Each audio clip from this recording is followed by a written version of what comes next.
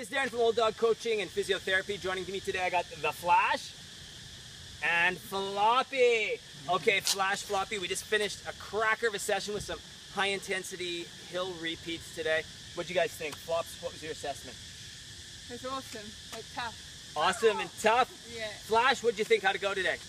Hard session, worn out, feel good. Worn out, feel good. Now, listen guys, what I want to talk about right now is we're going to do a couple do's and don'ts of our calf stretch. Mark, Flash, I'll get you over here to help me with my calf stretch, please. So usually we've been taught when to do a calf stretch. Okay, I'll get your foot on the curb, please. Is to just let our heels hang off the curb.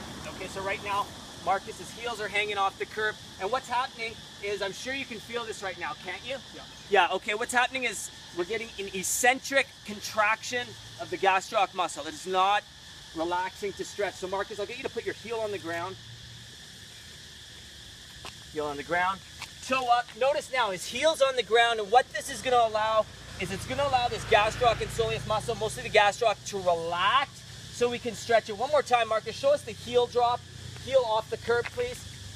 So heel off the curb. Okay, the pivot point's changed. It's now mid-foot. The muscle has to contract eccentrically. We're not allowing it to relax so we can stretch. So let's show him a do, Marcus. Heel on the ground. Okay, now the muscle can relax. We're going to hold 30 seconds. We'll feel the muscle melt, and we'll go into a deeper position. Darren from Old Dog Coaching, have a fantastic day.